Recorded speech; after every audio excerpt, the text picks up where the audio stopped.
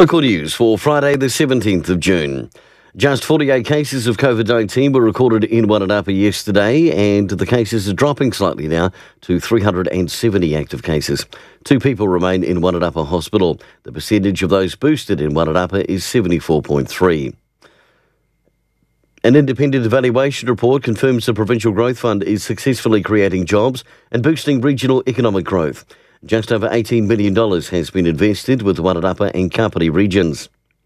And after bringing the laughs to Wairarapa in February, the Sellout Saturday Laughs will return on the 23rd of July at the Carterton Event Centre. MC'd by comedian Nick Rado, who's no stranger to the region, Justine Smith will headline the event. And in Premier Rugby tomorrow, Marist will host Greytown, Pioneer play Ikitahuna, Matamara are at home to Carterton, and Gladstone celebrate their Old Timers Day hosting East Coast. For local news, kia ora, I'm Brent Gare.